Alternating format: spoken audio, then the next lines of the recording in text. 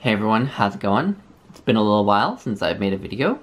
I have been very busy and under a fair amount of stress, and so lately it's been just about all I can do to get a little bit of reading done every night on weeknights, and on the weekends as well. It's just about all I can do to get some reading done and attend to my buddy reads without making a video. And so I just haven't had the energy or the headspace for making booktube videos, but this week has been much better than past weeks, and I feel like I actually have the energy to make a video today. So I thought I would sit down and just make a video talking about some of the books that I have finished and am planning to continue reading or start reading. So I will start with a book that I finished just last night, and that is this, Ghost Hunters, William James and the Search for Scientific Proof of Life After Death by Deborah Blum. And this is kind of a popular history book about a team of researchers from various fields. Some of them were psychologists like William James, some were physicists, some were chemists, others were non-scientists, but basically a team of intellectuals who decided to see if they could find scientific evidence. I'll say evidence, not proof, because science doesn't actually prove anything, which is just a little bit of a somewhat pedantic gripe I have with the title of this book, but scientific evidence for life after death. And that doesn't just mean ghosts, that also means like telepathy, telekinesis, and other things. And these researchers basically follow as many leads as they can in searching for mediums who may not be frauds and other phenomena. And what they find, basically, is that, 99.9999999% of cases are pretty clearly fraudulent. Are cases where the medium is fishing for information with whoever's sitting with them, or the mediums, some mediums even, like, send out sort of pseudo-spies to find out information about the people who are going to come sit with them, to bamboozle them with information that they may not have known. Other teams of mediums or duos of mediums will signal each other with eye blinks or something like that. There are also people who will, hook up strings to tables or chairs so that they can mimic levitation, or will use sort of chemicals to create flashes or something to make it look like there's something going on in the room. They combine that with like dimmed light, and they find that most of these cases are fraudulent, which is what you'd expect. But then there's always the like 0.00001% of cases where something really difficult to explain does happen. So probably the biggest, strongest example would be the medium Leonora Piper, who would be able to tell things to people who even they didn't know. That she would sit down with someone, tell them something about themselves that they didn't even know, and then they would go verify it, and they would find that she was right. She would tell them things that she could not have possibly been privy to.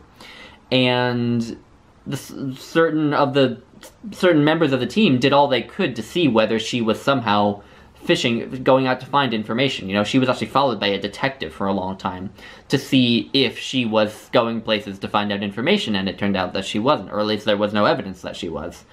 So she would know things that she couldn't, and then she would also be sort of possessed by spirits, supposedly. So they were called controls, these spirits that would come and sort of possess her and speak through her. And they, again, would know things that that Leonora Piper herself could never have known. And occasionally she would be possessed by someone who had recently died. And she would know things that that person would have known, but no one else, right? Again. And so these things happen that are just very difficult to explain. And there's a really remarkable passage in the book where Leonora Piper seems to be communing with another medium from across the Atlantic, I think, even, with phrases in Latin, which is a language that Leonora Piper did not know, So there are these things like this that are really difficult to explain. And so there's that one little kernel of evidence that there is something going on here. And so the book is really interesting, looking at just how these investigators went about looking into these different cases, right? It's so interesting. And what I think is also really, really good about the book is it is a really powerful testament to how one should never dismiss an area if there is some reason to believe that it holds water. So she talks a lot about scientists who just dismissed this work, who just believed this work of searching for the supernatural to be completely, a waste of time, that they thought that the researchers were all just being duped, that they were naive or something. Even when they were presented with very powerful evidence, they would dismiss it somehow.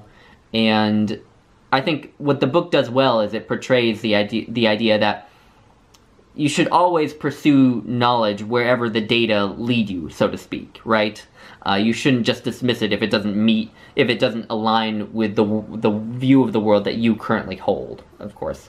And of course, that's a very scientific worldview, to follow the data where it leads you, even if it's to a place that's very strange and outside of the realm of what you would expect. Now, where I think she does take some missteps is in her sort of borderline antagonizing of anyone who was skeptical.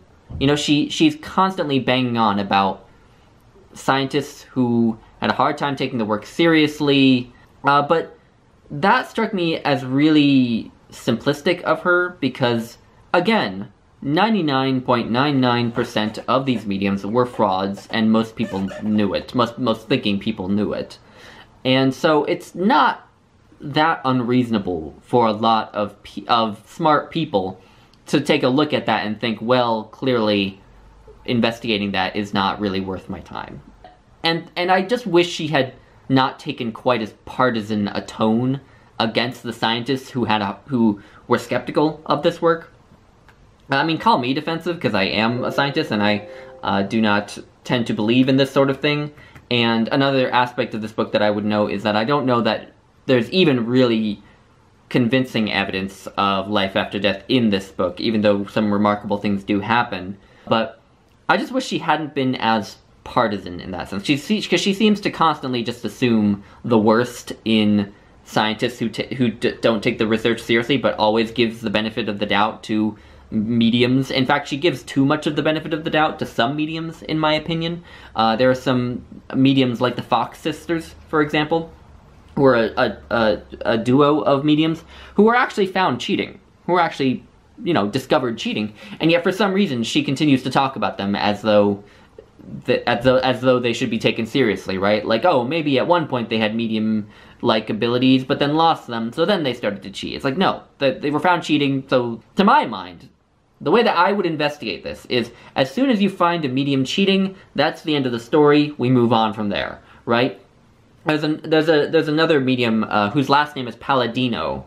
I can't remember her first name, but she's an Italian medium who also was frequently found cheating. Would also produce really weird effects when she was in full light and tied up or held down, but was still found cheating. And again, no matter what interesting stuff she produces, as soon as you find a medium cheating, to my mind, that disqualifies them. So there were some flaws in the book that I found that rubbed me the wrong way, but it is a really well-written book. The person I buddy read it, Sharon Goforth, said that she had a hard time putting the book down. She just loved it that much.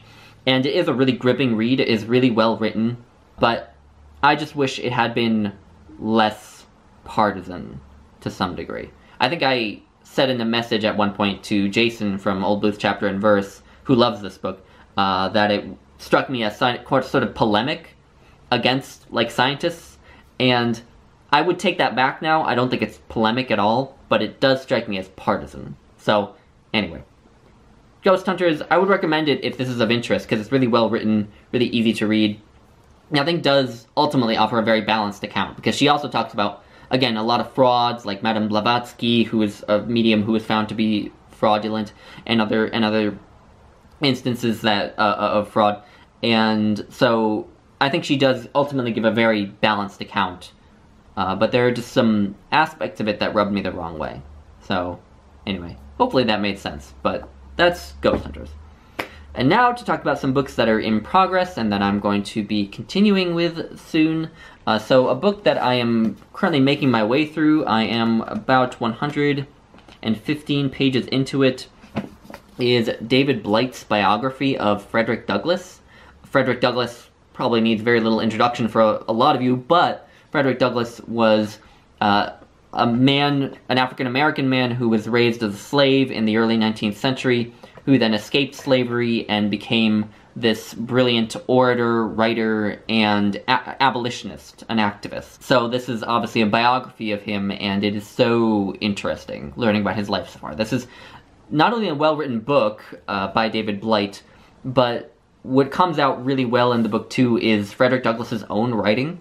David Blight quotes from him extensively, from his autobiographies, from his speeches, and so on, and how brilliant Frederick Douglass was as a writer just comes out on every page, and it just makes me want to reread his narrative of the life of Frederick Douglass and read the rest of his work, because it's just magnificent.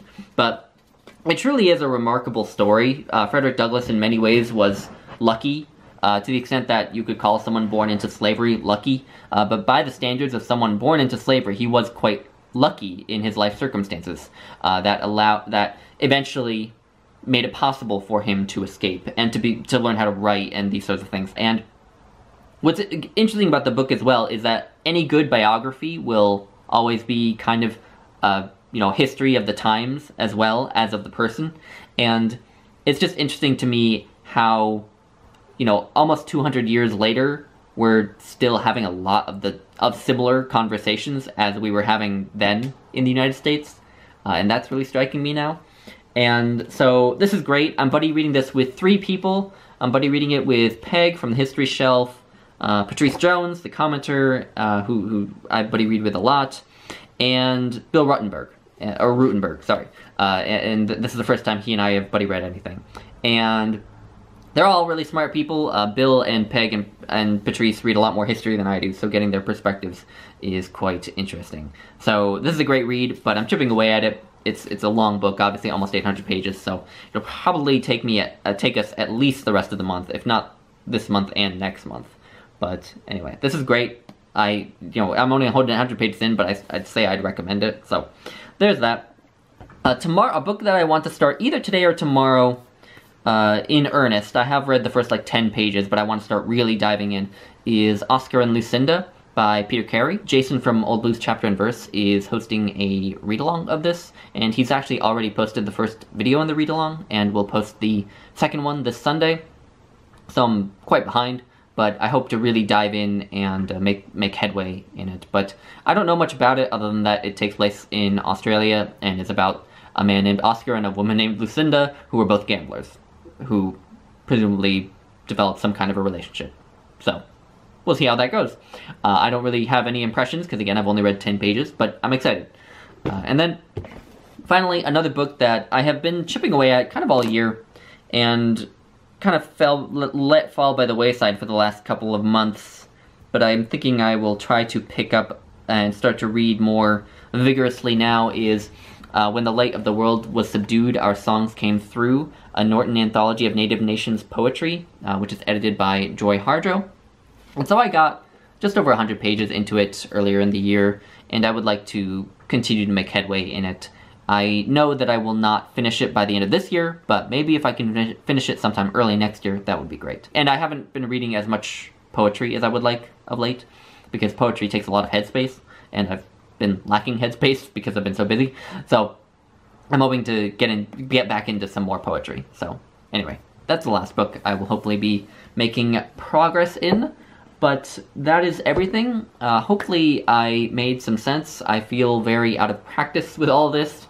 But thank you all for watching. I hope you're all having a good week. Let me know what you're reading or what you're doing and how you're doing and so on. But other than that, I will let you all go.